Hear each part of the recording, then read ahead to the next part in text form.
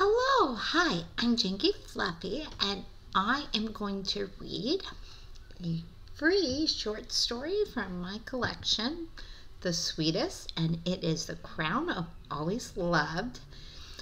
And you can find the collection in a link in the description.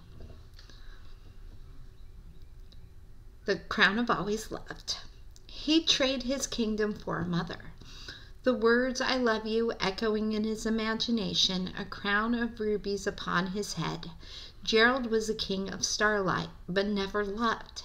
His parents wanted power, but it was out of grasp.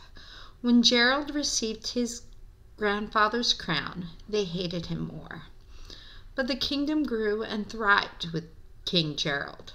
He visited the masses, including the home of the elderly. Aromas of pine and lemon oil filled every room but the kitchen. All the chairs were arranged in a massive line.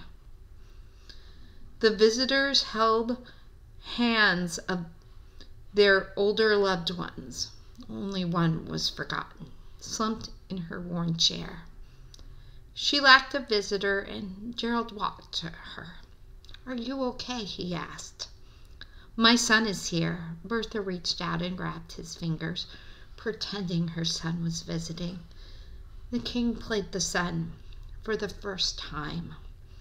"Your Highness, she's never had a child," the nurse whispered to the king, "but Bertha is lonely." "My son is visiting." Bertha smiled and sat up.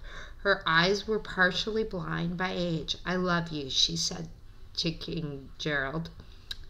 "And I love you too, Mother." And their words were no longer a lie.